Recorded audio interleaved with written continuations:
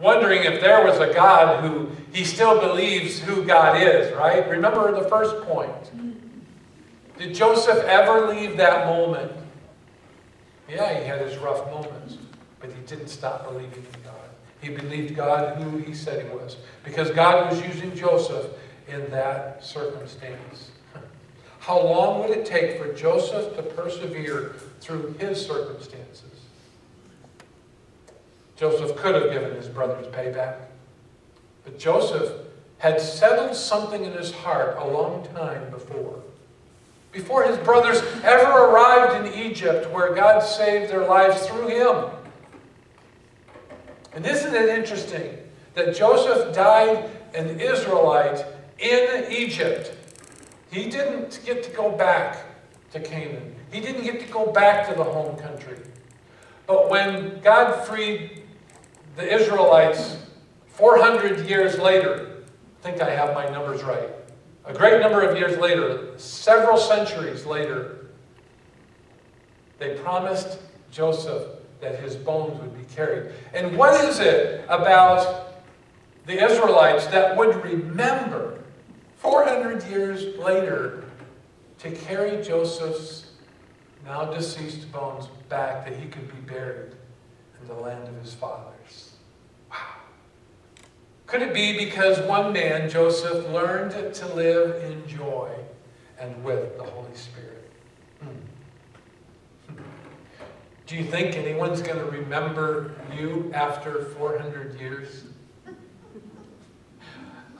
For me, I kind of doubt it, you know? But that's not really the point. But that did happen because one man decided that he knew who God was and is. Who he was and is. And the rest came together. Obedience flowed.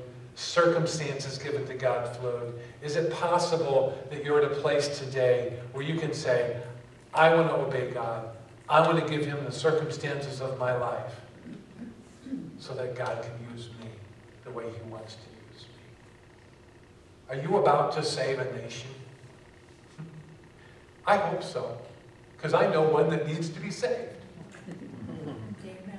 Amen? Aren't you tired? Aren't you tired of saying, we're never going to make it through?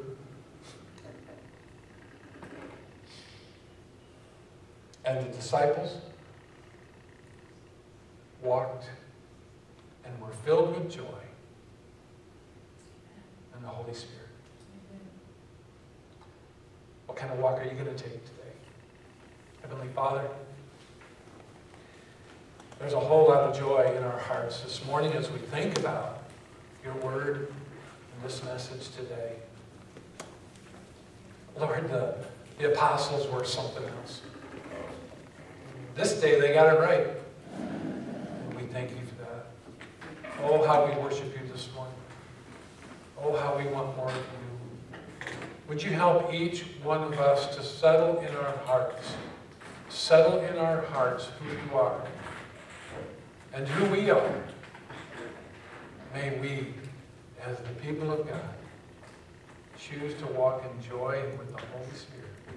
Would you give us that mantra, that phrase that we can carry with us in the days to come?